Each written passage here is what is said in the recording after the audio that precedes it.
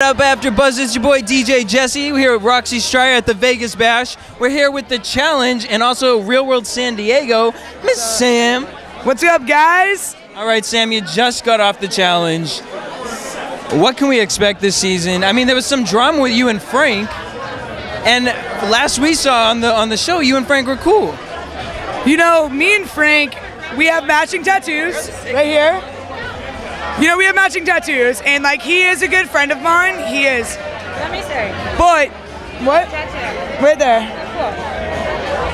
But you know, when he gets into my social life and my love life with my girlfriend, and calls my girlfriend names and stuff like that, it's wrong.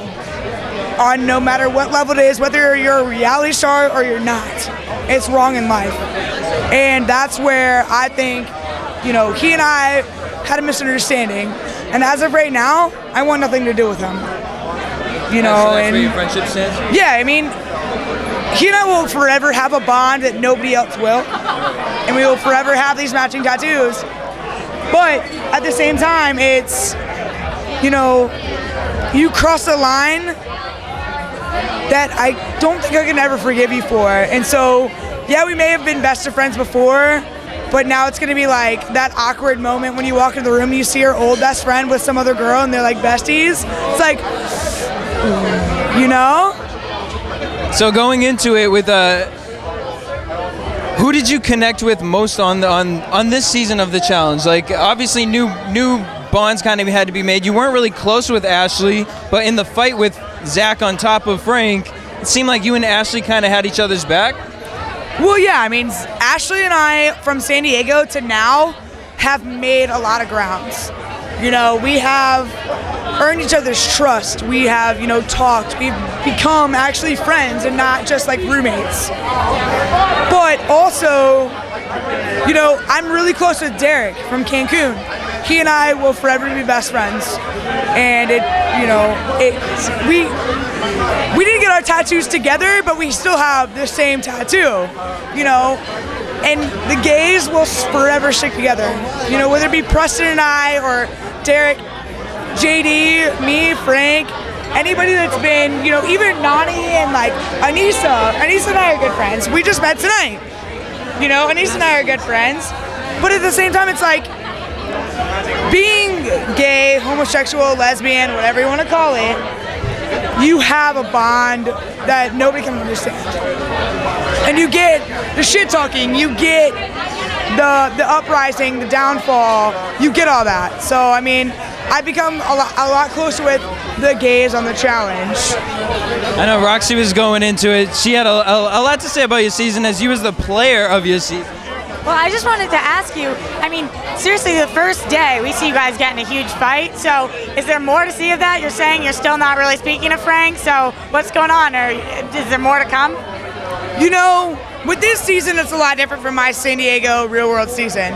You know, my Real World season, I was single, I didn't give a shit, I didn't care. Exactly. You know, like, I had a book. You heard about the book on the reunion. I had a book of everybody that I hooked up with. There was over 35 girls on that list. Like, I was like balling with girls. Like, I'd bring 2, 3, 4 home at a time. But the difference between that season and now, I have a girlfriend, very serious. I live with her. You know, she's the love of my life. And until, you know, from the end of my Real World season until now, like, she's my everything. And like, I don't see tomorrow without her, and if I do, then it'll be the death of me. That was so incredibly cute, by the way. No, but I'm saying she's here, so you obviously are doing well. You're living with her, like you're saying. Does this cause big fights for you when Frank says things like that? Does she talk to you? Is she pissed? And is that part of the reason why you're so upset with him, because he's causing turbulence? It wasn't that. It was the fact that my girlfriend and I went to Myrtle Beach. Like, it's 8.5 hours from me. I drove there to be with him, Alexandra, Priscilla, and him for his mom's birthday. He invited us to his beach house. My girlfriend, Sarah, like, met him. They were cool. His family loved her. They loved us together. And so the fact that he said that shit on the challenge, it was like a whole, like, different kind of backstabbing than he ever could do with me. Like, they were fine. He made a promise to her. Zach also made the same promise to her and my family that they would do as well as they could to keep me in as much of the challenge as possible. So, you know, in the first episode, you see Frank call her a fat bitch. She's not. She's not. No, both of them have seen her. Like, she's gorgeous. She's absolutely gorgeous.